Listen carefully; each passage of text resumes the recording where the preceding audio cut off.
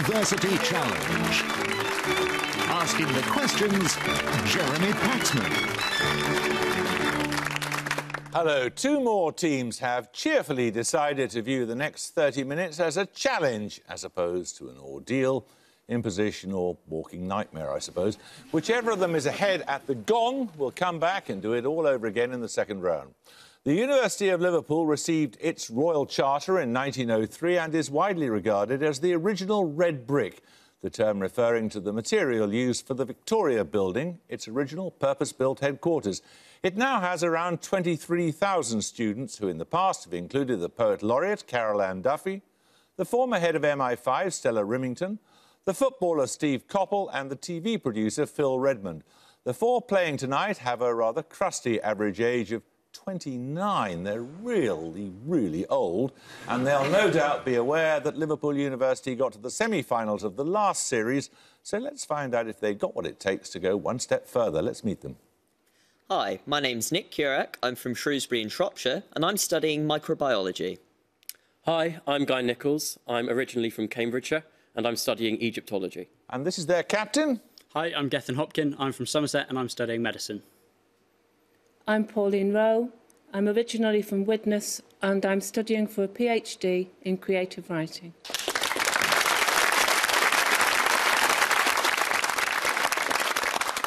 Now, also with a student population of around 23,000, the University of Warwick reached the second round of the last series, but were series champions back in 2007. It's one of the institutions founded last century after the Robbins Report and which often get called plate glass universities. Former students include the actors and writers Ruth Jones and Stephen Merchant, the former Children's Laureate Anne Fine, the presenter Simon Mayo and the comedian Frank Skinner. Alert viewers will already have recognised their captain as a countdown champion in 2013. It's on Channel 4, apparently. With an average age of a mere 20, let's meet the Warwick team. Hi, I'm Sophie Hobbs from Birmingham, and I'm studying French and history. Now then, I'm Sophie Rudd from Immingham, and I'm studying for a master's degree in computer science. And this is their captain. Hello, I'm Giles Hutchings. I'm from Farnham in Surrey, and I'm studying maths. Hello, I'm Thomas Van. I'm from Geneva in Switzerland, and I'm studying history.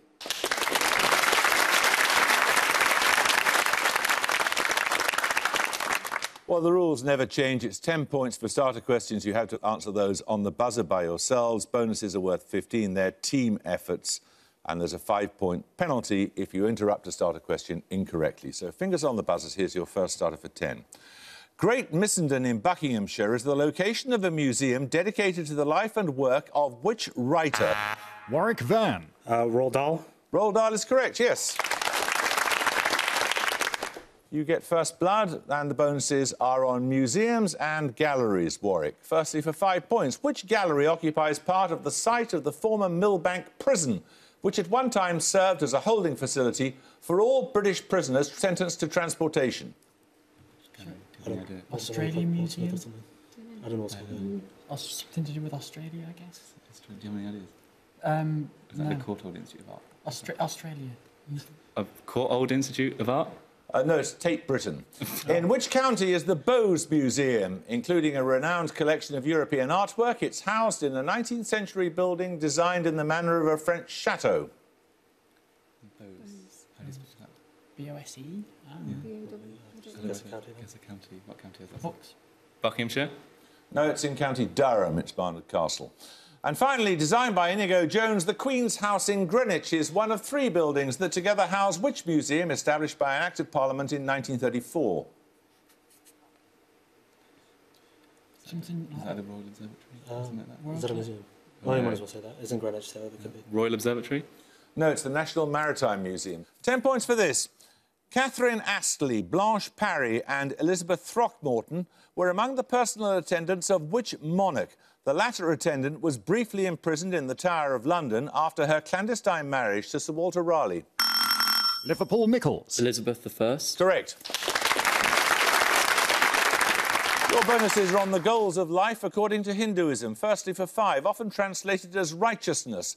Which goal indicates the religious and moral path that should be followed according to one's status and station in life? This term is also used in Buddhism and Jainism, but with different interpretations. Nominate Keurig. Cast. No, it's Dharma. Secondly, the second aim is Arthur, or the pursuit of wealth. This is closely linked to a blend of statecraft and which social science known in Sanskrit as Artha Shastra?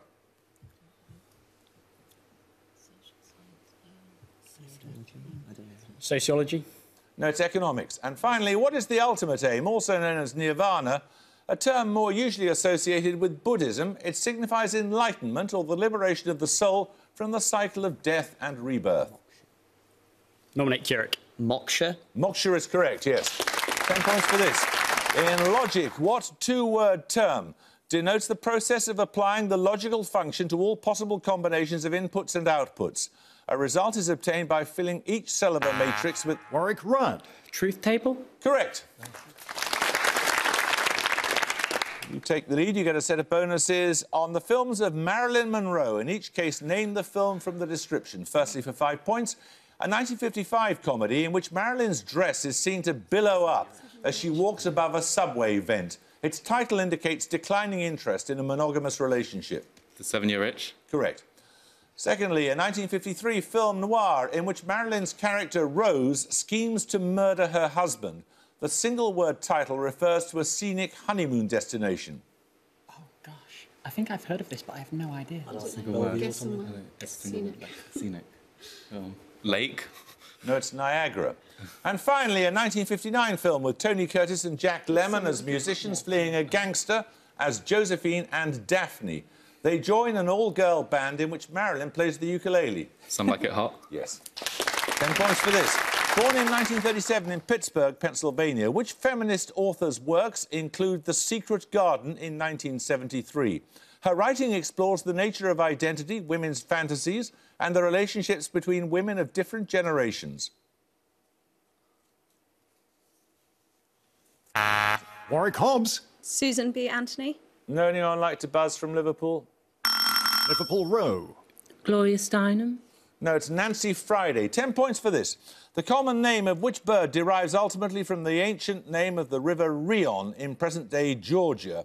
A game bird larger than a quail or partridge. They can often be seen feeding in flocks in grain fields where there's cover nearby. Warwick Hutchings. Pheasant. Correct.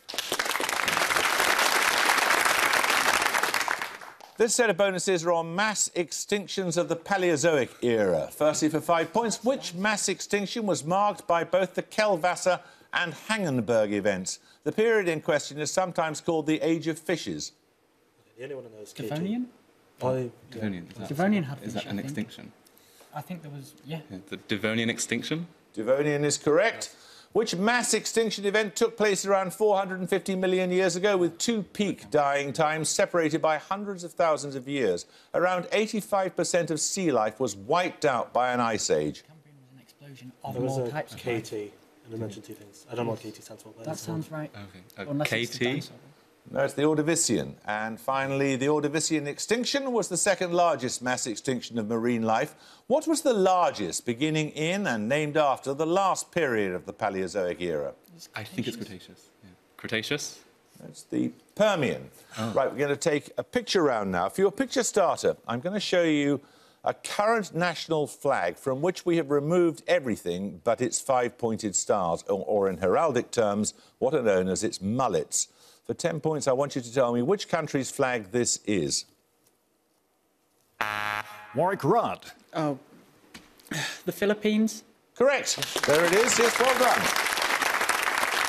I almost hesitated too long there.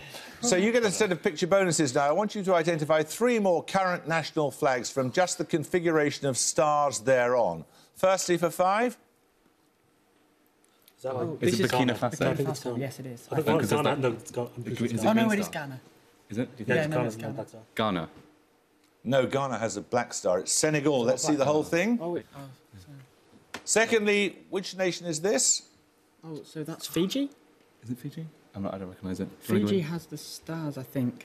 And it's got the ensign in the corner. Fiji. No, that's Tuvalu. We'll see the whole thing now. Sorry, I knew it was And Fiji. finally, Oh, Is this that is the Panama? Dominican Republic. Oh, Oh, no, it's Dominican Panama, yeah. Is it Panama? Yes, Panama. Panama. it is Panama. We'll see the whole thing. There it is. Right, 10 points for this. In 2015, mathematicians at the University of Washington discovered the 15th convex form of which polygon able to tile the plane, meaning identical copies of it can cover a flat surface with no overlaps or gaps. Warwick Hutchings. Hexagon. Anyone like to buzz from Liverpool? Liverpool Curach. Decagon. No, it's a pentagon.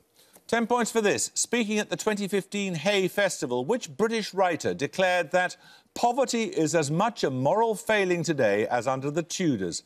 His works include an account in various forms of the 15-year occupation of his driveway by the elderly Mary...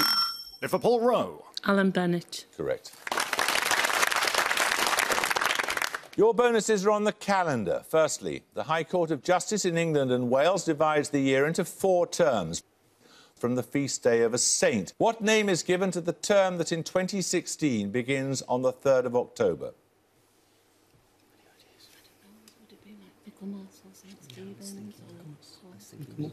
Michaelmas. Michaelmas is correct. Secondly, a 4th century bishop of Poitiers who was a proponent of orthodoxy against Arianism. Which saint gives his name to the term that begins in mid-January? Any saints we can... No. Swithin's, no. Should we try Stevens? Stephen. No, it's Hilary. And finally, the name of which Christian doctrine is given to the term that runs from June to July? Trinity. Correct. 10 points at stake for this starter question. The background to this speculative novel is a plebiscite in which Northern England votes to join an independent Scotland. Give the dictionary spelling of the word plebiscite. Warwick Rudd. Plebiscite. Well done. Your bonuses this time, Warwick, are on the Russian choreographer Michel Fokhin. Which short solo ballet did Fokhin create in 1905 for Anna Pavlova? She took it as her signature piece and is said to have danced it around 4,000 times. I have no idea. There's Giselle, but that's not a Russian thing. Tarantella. Is that like a dance? That's a folk dance. Oh, okay. Giselle? That's the Dying Swan. Secondly, premiered in 1911 and set to music by Weber, which short ballet depicts the romantic dream of a young woman after she's returned from a ball? Oh. Cinderella something? Is it something that might be? Yeah, just say that. Cinderella? No, it's The Spirit of the Rose. And finally, first performed in 1909 and set to music by Rimsky-Korsakov, which ballet by Fokhin takes its name from the heroine of the 1001 Nights? Yeah. Scheherazade? Correct. We're going to take a music round now. For your music starter, you'll hear part of a well-known pop song. 10 points if you can give me the title of the song. Darkness falls across the... Liverpool Mickles. Thriller. Indeed it was, by Michael Jackson. You heard a bit of Vincent Price's spoken interlude in Thriller. For your music bonuses, I want you to identify 3 more well-known songs from their spoken word parts. In each case, for the 5 points, I need the title of the song. Firstly, for 5. You know, someone said the world's a stage and each must play a part. Fate had me playing in love with you as my sweetheart. We can listen to the music, can't we? Are You Lonesome Tonight? It is Are You Lonesome Tonight? That was Elvis Presley, of course. Secondly... So now I'm alone. Now I can think for myself. About no deals and essays. Things that I just don't understand. I put my light at night. I was like touch at times. I don't think... Cars by Gary Newman? No, it's Our Friends Electric. And finally... You broke my heart, 'cause I couldn't dance. You didn't even want me around. And now I'm back to let you know I can really shake 'em down. We don't know. That's The Contours, Do You Love Me? 10 points for this.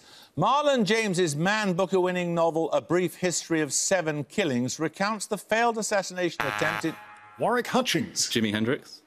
No, you lose 5 points. The failed assassination attempt in 1976 on the life of which singer and songwriter during an armed gang's invasion of his home in Kingston? Liverpool Nichols. Bob Marley. Correct.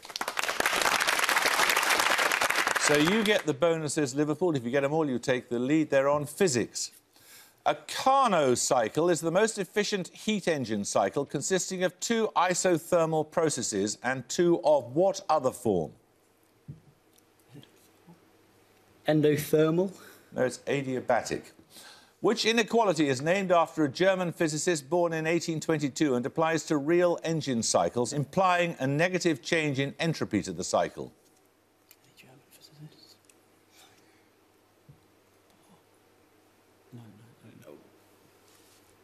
We don't know. It's a Clausius inequality. And finally, which law states that not all the supplied heat in a heat engine can be used to do work? The second law of thermodynamics. Correct. 10 points for this. Derived in part from the Latin for hinge, what two-word collective term has been given since antiquity to justice, prudence, temperance and fortitude? Liverpool Hopkin. Virtue. Anyone like to buzz from Warwick? Warwick Rod. The 4 virtues? No, they're the cardinal virtues. So 10 points at stake for this starter question. The archaeologist Giuseppe Fiorelli developed the use of plaster to make casts recreating the forms of humans, plants and animals during his term as director of the excavations of what site from 8... Warwick Van. Pompeii. Pompeii is correct, yes. You get a set of bonuses this time, Warwick, on literary magazines. From 1953 until his death in 2003, the American writer George Plimpton was the co-founder and editor of which magazine, noted for its series of long-form author interviews? Is that the New Yorker? Digest or New Yorker? The New Yorker? No, it's the Paris Review. Which London-based review of literature and art was founded and edited by Cyril Connolly, with contributors including George Orwell and W.H. Auden? Times Literary Supplement, maybe. It won't be a London Review of Books, will it? It was mentioned, London was mentioned there, so I can't think of anything else. London Review of Books? No, that was Horizon. And finally, author of the memoir, a heartbreaking work of staggering genius, who is the founder of McSweeney's Quarterly Concern and the monthly magazine The Believer? Could this be Lewis Carroll? Or no, C.S. Lewis, the Narnia guy. C.S. Lewis? It's much later than that. It's Dave Eggers. 10 points for this. Fish in the Dark in 2015 was the Broadway debut as both author and actor of which US comedian? A co-creator of Seinfeld, he played a fictionalised version of himself in the series... Warwick Rod. Larry David? Yes. Your bonuses are on the year 1915, Warwick. In January 1915, which country sent claims known as the 21 Demands to China in an attempt to increase its control over that country's economy and internal affairs? Probably Japan. Is it, do you think? It's around, I think. Japan? Correct. In April 1915, the Allies signed the secret Treaty of London with which member of the Triple Alliance, inducing it to declare war on Austria-Hungary the following month? Italy? Correct. In July 1915, the United States sent troops to occupy which Caribbean island country in order to protect US assets? The occupation lasted until 1934. Cuba or Grenada, I think. It lasted until Okay, Cuba then? Do you think it's Cuba? Yeah. Cuba? No, it was Haiti. 10 points for this. Which letter of the alphabet links the naturally occurring unit of electric charge, the mathematical constant sometimes known as Euler's number, and the chemical... Warwick Rod. E. E is right, yes. Your bonuses are on rice, Warwick. Comprising hot rice with seafood, meat and vegetables, the Dutch dish known as rijsttafel has its origins in which present-day country, formerly a Dutch colony? Possibly Indonesia. Indonesia would make sense, yeah. Oh, yeah. Indonesia? Correct. Which Cajun dish combines rice with a variety of ingredients and is sometimes said to derive its name from the French for ham? Yeah, on the bio. Jambalaya? Correct. Typically used in risotto, which short-grain rice is named after a village in Italy's Piedmont region? I just thought it was short grain rice. Do you have any idea? No. No, sorry, I don't know. It's arborio. We're going to take a second picture round now. For your picture starter, you'll see a detail of a well-known painting. 10 points, please, if you can identify the artist. Warwick Hutchings. Seurat. Seurat, we'll see the whole thing. It is indeed a bit of Sunday afternoon on the island of La Grande Jatte. So we're going to take picture bonuses. Warwick, 3 more details showing dogs in well-known paintings. In each case, 5 points if you can give me the title by which the whole work is usually known. Firstly? Oh, this is Laughing Cavalier, I think. Is it? I thought that was just a face, though. I have no idea. Maybe not. And there's a portrait of someone. Is it the Gainsborough one of the husband and wife? No idea. No, sorry, I don't know. It was the Gainsborough one of the husband and wife, but it was Mr. and Mrs. Andrews. I needed them for the title. Secondly? Oh, is that Olympia? Yeah. Is it? It's a bed one, isn't it? Or is it one of the Venuses? I'm not really sure. Olympia's on a bed, I think. Olympia? No, it's Titian's Venus of Urbino. We'll see the whole thing. There it is. And finally...